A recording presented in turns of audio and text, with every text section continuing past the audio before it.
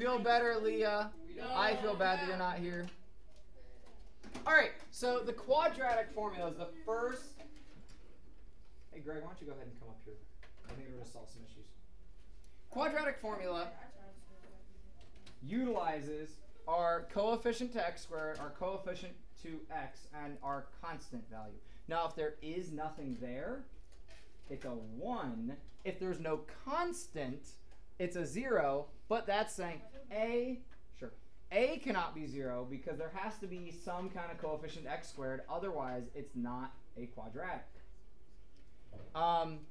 B should also not really be 0. It could be 0, but normally it won't be. Most of the time, it has a value.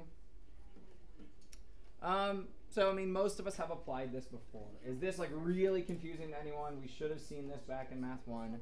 We just plug in the values.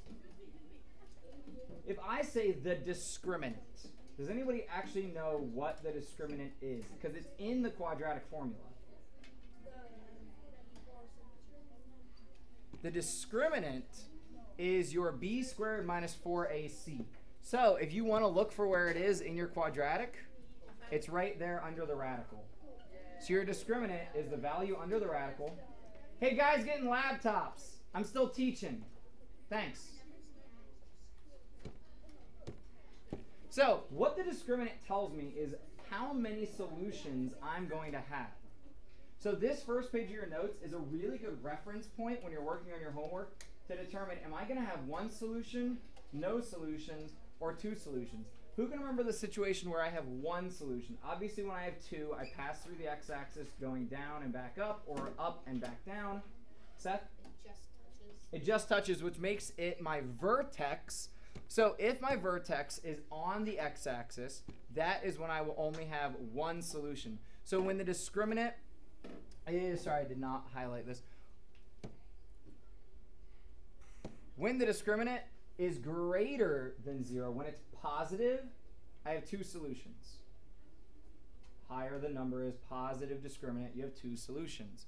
When my discriminant is equal to 0, I have one, because that discriminant being 0 means it just touches the axis. And when my discriminant, who can guess? Nobody, really? Is less than 1, or sorry, less than 0, when it's negative, I have none. So here's how I always remembered it, and if I was you, I'd write it off to the side. Negative means none. If you have a negative discriminant, why though? Why does that make there be no solutions when the discriminant is involved in the quadratic formula? Because we know my quadratic is negative b plus or minus radical b squared minus 4ac all over 2a. And the discriminant is this part of it. Why?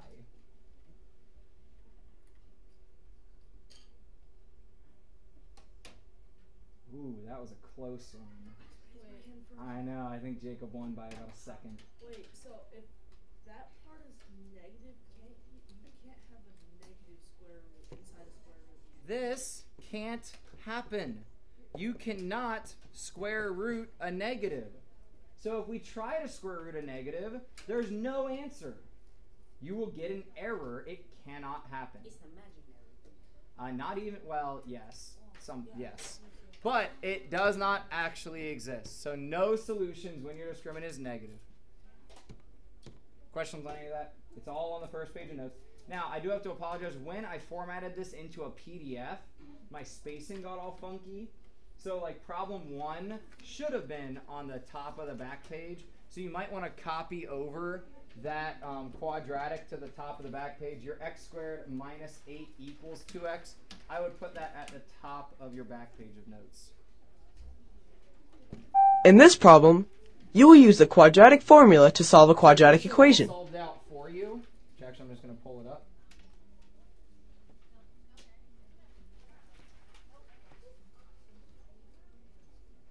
Ooh, hey. So we walk through, because I wanted you to have an example completely solved, how to plug it into the quadratic and how to solve it. Now notice, when I have plus or minus here, I like to keep my options as long as I can until I have to split it to figure it out. So then I split to my positive if I do the plus option. And actually, it won't necessarily be positive. So then we make our two options. 2 plus 6 divided by 2. Well, that would be 4. 2 minus 6 divided by 2 would be negative 2. So my two answer values there are x equals 4 and x equals negative 2. So you want to write those down. That's why I put when you simplify, you see that the solutions are x equals 4 or x equals negative 2. Now, what was the first thing we had to do before I could apply the quadratic? This first step right here. That's a bad arrow. First step right here. What happened? Robert? Excuse me, we made my polynomial equal to 0. So we grouped all values on one side and made the other side 0.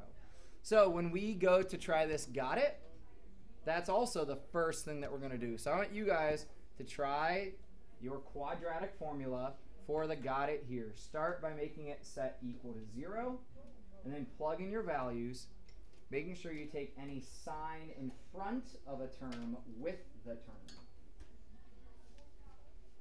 The sign in front of the term goes with the term.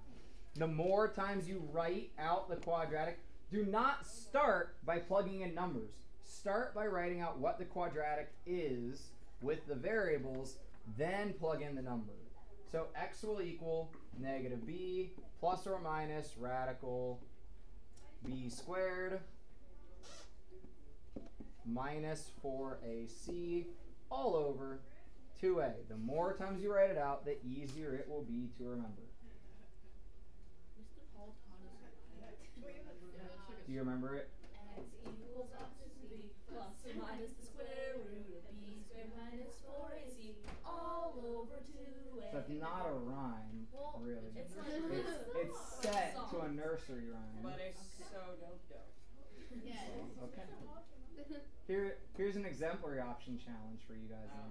If anybody would like to actually set that to a video or music or whatever.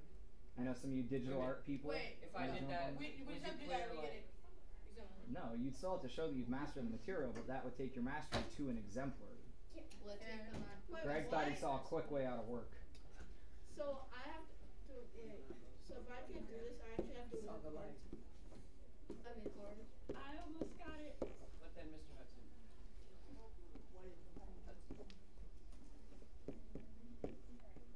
I can't do it. Here's your cards. You got comments.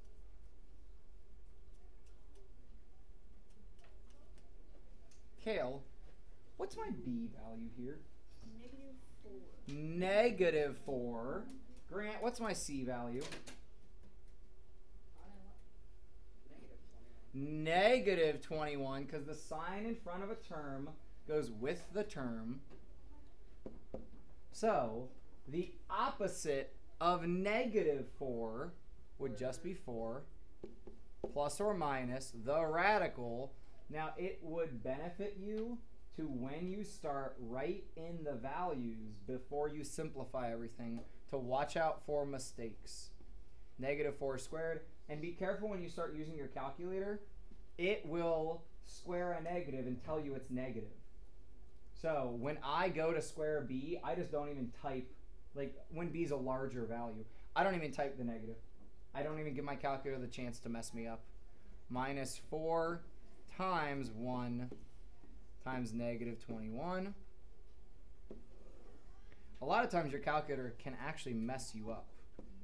So is there an easy way to write this in your calculator? No. You could write your own program and then have it ask you what is A, what is B, what is C. Because I'm pretty sure Google just has a quadratic formula calculator where you can just put in A. Yeah, too bad you won't be able to use Google. Yeah, it does. That's I need to get a Google calculator. It's for free. No, but I can't just bring in a laptop. So, as we work through this, I'm going to keep my 4, then work inside the radical. Negative 4 squared, 16, minus, now look at this before you start to move forward. What's it going to turn into? It's going to turn into addition. Because I have minus a negative. Those two will combine to give me addition. So it's actually going to be plus 84 all over 2. When I continue on, I now have x equal to 4 plus or minus what's in my radical now? 100 over 2. Now I can split it and say x could be 4 plus 10 over 2, or x could be 4 minus 10 over 2. 14 over 2 would be 7. Negative 6 over 2 would be negative 3. And I get that my answers are x equals negative 3, comma 7. I almost accidentally wrote or. It's not or, it's and. Both of them are solutions. It's not a choice, they both exist. Now, we still don't necessarily know whether this is concave or convex, whether it's pointing up or pointing down, but we do know where those intercept points are. Now, now you like raise an eyebrow. How do we know what way it actually points? Does anyone know? What? X squared being positive, this should look like a normal parabola. Should still be pointed upward. Questions on how we used our quadratic. Sometimes it works out really nice. Sometimes it doesn't work as nicely. You, especially having the K homework tonight, they should work out nicer. Jacob? What do you mean by concave and convex? Because it all depends on the way you look at it. We normally are orienting ourselves with X being horizontal, Y being vertical, concave, convex. Because concave is like a bowl, caves in. So, in the shot put, an athlete throws a heavy metal ball through the air. The arc of the ball can be modeled. Notice this arc would be going up and then down. It's got a negative coefficient to your A. That's how we can tell. Where X is the horizontal distance in meters from the athlete and Y is the height in meters of the ball, how far from the athlete will the ball land? Well, one of the zeros is going to be where we start, right? I mean, it makes sense. Close to where we start, at least. They are using his height being 2 meters, right? Because we're saying distance in meters.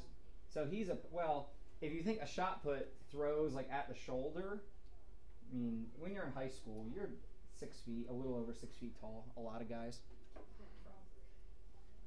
Since we're talking about where the ball will hit the ground,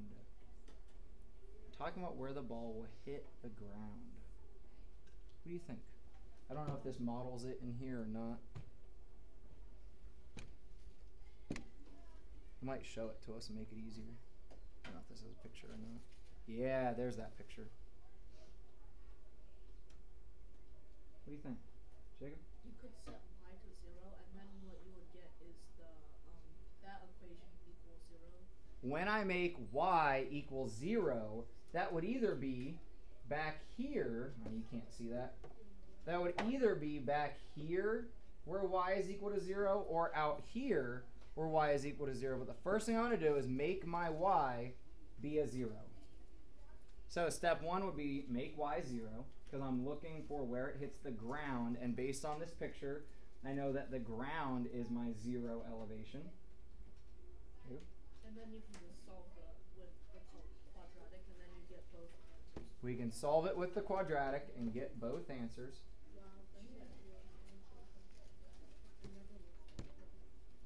Obviously, my negative answer I can throw away because that does not make sense. It's not what I'm looking for. So when I go to plug this in, they logged me off. Curses. All right, try to apply the quadratic. I'll get this pulled back up real fast.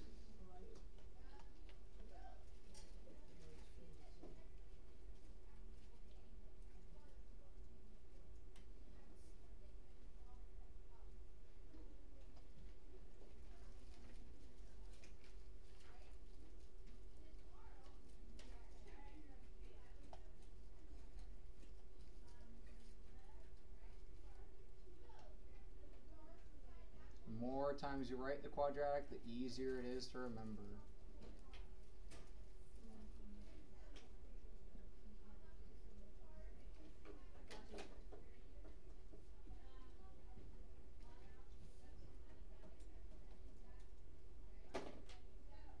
First thing we do, make our y value 0. We write down our quadratic, and we start processing through. My b value is positive, so be careful that when we plug it in, the first value is now going to be a negative 0.84. When we get down to our solutions, this radical of 1.0256 is not very nice. So that's when we are going to have to use our calculator to approximate that. And funny enough, some people, the common misconception I see is they say, oh, we don't want the negative point, so forget about the one that does subtraction. That's not necessarily true, because the one that does subtraction does not mean your solution will be negative. That solution is actually your positive value. So the one that we can throw away is actually the one that did the addition. Grant? Could we just graph that? You could just graph it and find the 0. I mean, Yeah, was it fairly easy? Yeah, what'd you find for your 0? 23.16? 23.1589. Yeah, if we round to the hundredths, you're right. Yep. Make sure you understand how to use the quadratic, that you just know what plugs in where. But I agree, the graphing utility is probably easier. Yeah, will you let us graph on the test though? You will have to at least show me that you can use the quadratic. So you'd have to do it at least once for me. Because that will almost guaranteed be on your end of the year, end of course exam. Questions? We have these calculators on the. Okay. Yep. I'm actually trying to get us some more, get Phoenix some more.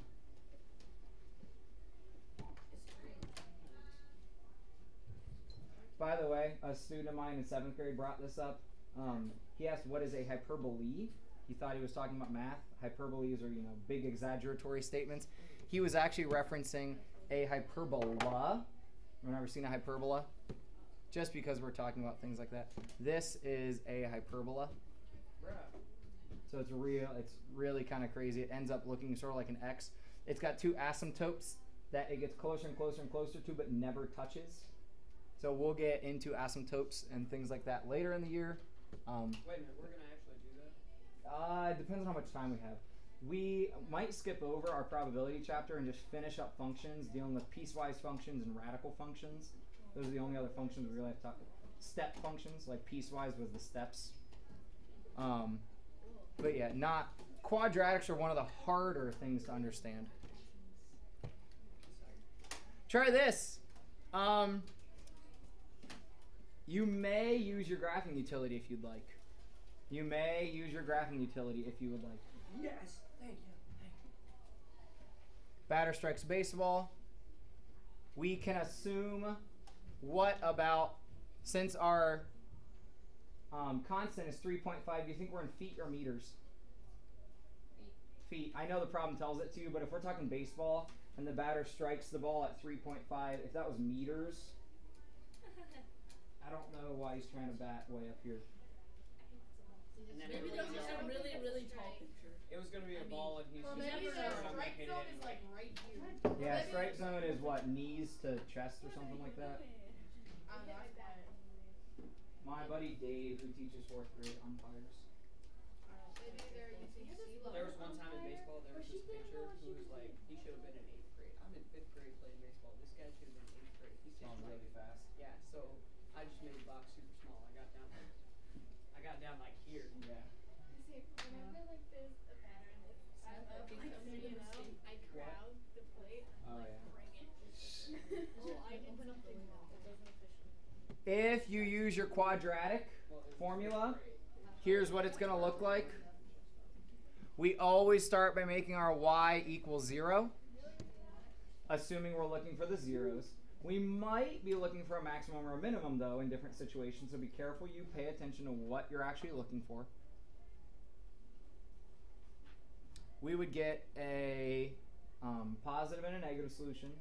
Now, we will not always have one positive, one negative. Sometimes both solutions are positive or both solutions are negative. Do not get spooked out if that happens. Sometimes a solution is 0 with a positive or 0 with a negative. You will have to change your window if you're using your graphing utility. I do not know if zoom fit will work. I would maybe try zooming out a couple times. If you just hit window and make the X 300. So you can cheat since we have the solution up here. If you're just trying to practice your graphing utility, if you see that your solution is 144, your X range should probably go up to about 160 or 200 would be real safe. Would anyone like to see me graph it up on the TI-83? Oh, I can do it on the TI-83. So if we do I can't burn something down by using the calculator. y equals negative. Hey, make sure that you're using negative and not minus. Some people had that issue. X squared plus 0.7x plus 3.5. Now my window is gonna have to change. If I was you, I always just kind of leave my X-Men unless I really care about it. Nah, I'll make it a little bit more. We'll go negative 20, 21, whatever. I'm gonna go 200 actually and make this a scale of 20. My Y scale, I don't really care about my Y scale. So now we can see both zeros. I can use my second trace.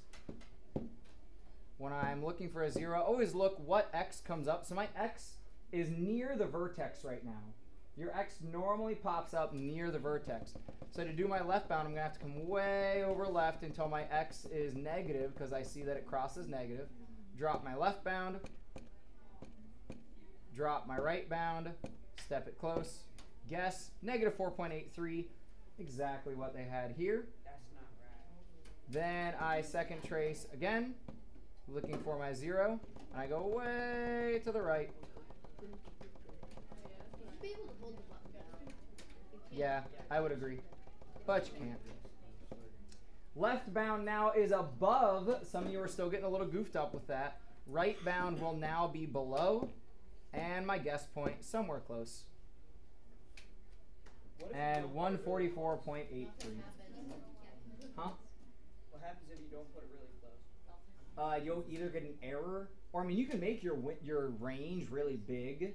Like, so if I make my left bound, and this is what I mean by just play with it, I could make my left bound way up here. I could make my right bound way down here. And I could make my guess somewhere in between. It still does a really good job at figuring out where it is. But if you put the guess outside of the range, It will error. Your guess has to be within the range that you've given. Because it runs a computation for like, how close am I get closer, how close am I get closer, how close, and it just keeps going until it finds it. It is a negative 4.8 or a positive 144.8. The only answer that makes sense is your positive. I got 135. I got 135. Make sure you typed it in correctly. Check that you have decimal values in the right place. Our first coefficient is 0.005. So that would be one thing that I would caution you about. Questions?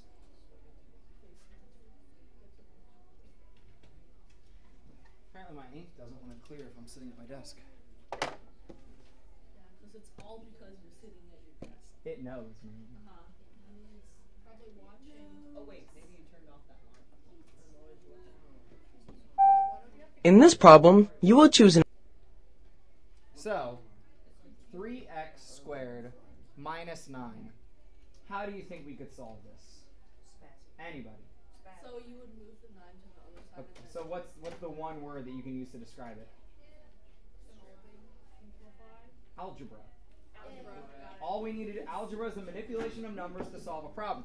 So we just move the 9. We can get 3x squared equals 9 now. I can divide by 3 on both sides and get x squared equals 3. So my solutions will be the radical of 3, but I'll have positive or negative. Always make sure that when you're talking about radicals, you're going to have 2 solutions. Algebra would be quite appropriate there. I probably, just so I don't have to deal with digits, and I'm going to jump over to your notes. Show these here. But we're not using digits. Okay, Pearson, whatever. The video playing. So that's what do you think? What's appropriate for B? Graphing. Graphing? Yeah. There's an easier way. If you think about the factors of 30, You get 5 and 6. you'd factor it because 5 and 6 are pretty easy. I see 1's negative, and my center term's negative. So if I do x minus 6, x plus 5, that would work, which then, remember, what are my solutions? Positive 6 and negative 5. So their factoring's easy, because think about the factors of 30. C, I have 6x squared plus 13x minus 17. Could graph it, or we could use quadratic formula. I definitely graph the. You definitely what? I probably would graph the because the numbers are so big. D, or you saying E? The last one? Yeah. So let's see what they said. I am curious what methods they told us to. This was algebra. Here they factor. So I'm curious what they do for this one. Yeah, use a quadratic formula or graphing. Exactly what we said. Probably same thing for D. Now we could complete the square because it's not that hard. Negative 5, half that, 2.5, square it. It's not wonderful though, so if you got your graphing utility, I would probably just again use that. This one, crazy big. I really would not try to use the quadratic here. You could, but the problem is the numbers are so large. You get b squared, which is 2,000. Yeah, your b squared is going to be giant. So you just have big numbers to work with. I would probably, again, choose to graph if I could. Mr. Hudson, Yeah. how do you like to set the memory up? Where You hit second and then. No, you hit You want to do second and the plus sign. Second and the plus sign takes you to the memory menu. And then you want to go to 7, which is reset. And then if you want a hard reset, do all RAM. And that'll reset everything in the calculator. Back to defaults. Memory menu sounds like a great restaurant. You have to remember what was here the last time. Yeah. Wait, what? Do you have chicken parm? I don't know, do we? What about this one? I would graph that. No, you wouldn't. I just graph everything. So. I graph all of them. I can factor this quicker than you can graph it. Yeah. You probably can. You're Mr. Hudson. You can do subtract. Oh, well, thank you. Think about the factors of 12. Oh yeah, 4. 4 and 3, but that doesn't help us with 8. 4 does. 6 and 2. So if I do x minus 6 and x minus 2, that's it. That was easy. That was easy. So my x's are 6 and 2. I graphed it. I really don't think you did. You should get a. I graphed it while you were talking about how you were going to. Should what? You should get a that was easy button. Probably comes before the Well, I fall. have one of my. Have you seen this yet? One of my students, because my bad jokes, gave me a laugh button. So when you guys don't laugh, I can have laughter. That sounds so ominous. Well, there's other ones. It sounds like Jacob Fry. Okay, that Fry. was easier. It sounds like static that would play before a bass got stabbed in the movie. Before a what gets stabbed in a movie? know what that sounds I'm like, geez, like. At least you said in a movie and not in real life. You don't know that. In this problem, Maybe You will use the discriminant to determine the number of real number solutions of a quadratic equation. How many real number solutions does the equation 2 times x squared minus 3 times x equals negative 5 have? B squared minus 4AC. B squared minus 4AC. It uses all A, B, and C. So when I look at this, I first need to set it in the correct form. I need to set this equal to 0.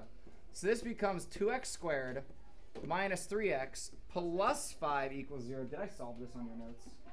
Am I doing extra work? No, I did not. Yay. So, start with the original equation. We write the equation in this is standard form. By the way, when we write it equal to 0, when we have the quadratic polynomial, that's our standard form. Then, we want to look at your b squared. So, negative 3 squared. I'm just going to plug in everything as it is. Negative 3 squared minus 4 times 2 times 5. Well, this will be 9 minus, well, 4 times 2 is 8. 8 times 5, 40. 9 minus 40 gives me an answer of negative 31.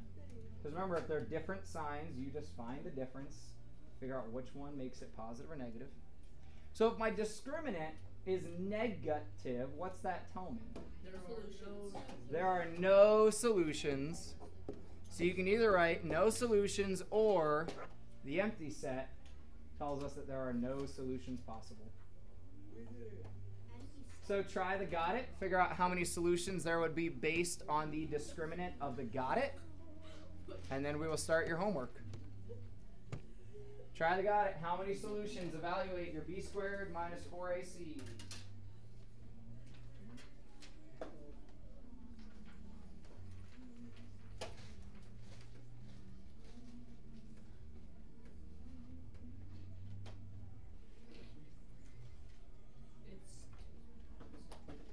What are they listening to? I don't know. I've heard it like every period this morning. I just am unaware. Hey Leah, if you want to do your homework, I'm going to post the homework assignments on Schoology, so you can download it and print it if you would like. In case Emily decides to wash her homework again. I'm sorry. No, I'm sorry. How do they do that? It kind of makes sense. Like, oh, I need to wash off this sauce, but it's paper. So now, if we were doing our homework like on clay tablets. Then it would just make Well, then it would just make clay wet, and then it would probably Well, if you had fired the clay first, Oh, true. that would be the difference. How about you go fire Well, if you had fire, You got outsmarted. but Mr. Yeah, the Hudson, water wouldn't matter. Or you could have just coded it. Mr. Hudson, if you gave us clay tablets, I think two things would be All right, hold great. up, real quick before we. You guys still have like 5 minutes to work on your homework. How many solutions for your got it? 2. 2. You get a positive answer. There are 2 real number solutions. 21. Wait, Mr. Hudson, if you gave us clay tablets to work with,